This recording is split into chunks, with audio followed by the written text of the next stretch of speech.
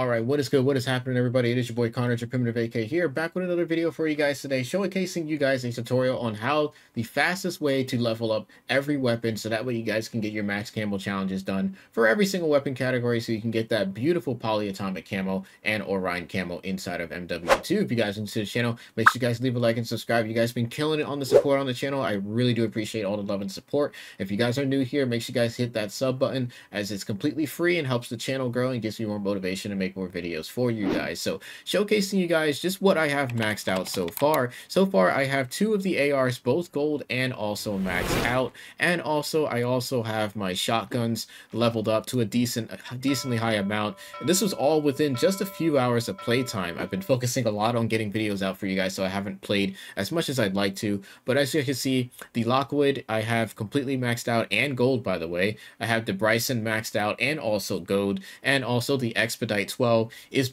fairly close to being maxed out as well. And I'm probably wondering, how do you level up weapons a lot faster? It's actually fairly easy. There's no tricks or anything like that. And also, in case you guys are curious, I am not using any of my double weapon XP tokens. You guys can see here, I still have all of my tokens. I haven't used any of these at all. There's just kind of no point using them. And there's a certain game mode that you guys are going to need to play, and it's going to be the invasion game mode. Now you're probably wondering, why would I play invasion game mode? Because killing the bots doesn't count towards your kill streaks, and it usually doesn't count towards score as well.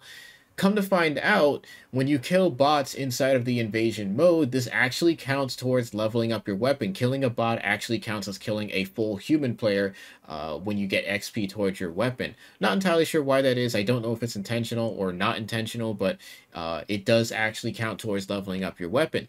And I'm going to show you guys just a quick little clip so you guys can see that it does actually help a fairly decent amount. But yeah. Make sure you guys are playing the invasion version of Ground War, not Ground War. Ground War, this one is 32v32, and the invasion is 20v20 with about 20 bots on the other team as well. So do bear that in mind. But yeah, that's pretty much it. There's no crazy tricks or tips or anything like that. It's really just get as many kills as you can, farm those bots. For those that are curious, the bots are marked as small little dots on your minimap, as to the bigger dots when you have the UAV up that show human players. So do bear that in mind. But I do have a clip here so you guys can see just how fast this actually is. And I didn't even get that many kills, and I managed to get a shotgun from level 1 to level 5 in just one game. And like I said, I barely got any kills that game. I wasn't even playing very well. But yeah, let's go ahead and showcase that real quick so you guys can see that in action. All right, so we're loading up into a game, complete level 1 loadout. As you guys can see, weapon is level 1. So you guys see there's no BS going on, nothing like that. The time is currently 11:07 p.m. Eastern Standard Time. We're going to come back and then check the time once we finish this game and see exactly how far we can get this weapon leveled up.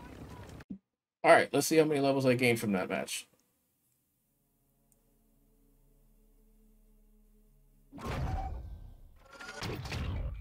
Two, three, four.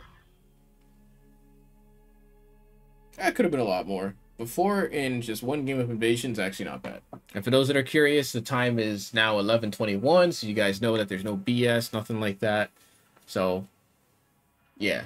It was about a 13-minute game for about 4 levels. I can definitely do a lot better than that. It was just kind of a slow game. Nobody was really moving. But anyways, guys, that's pretty much it. Hopefully you guys learned something new from this tutorial. And if you have any other tips that I didn't mention in this video, leave it down in the comments box so you can help your fellow players out, help them learn something new as well. Anyways, guys, thank you guys for watching. I'll catch you guys in the next one. I'm out of here. Peace out, fellas.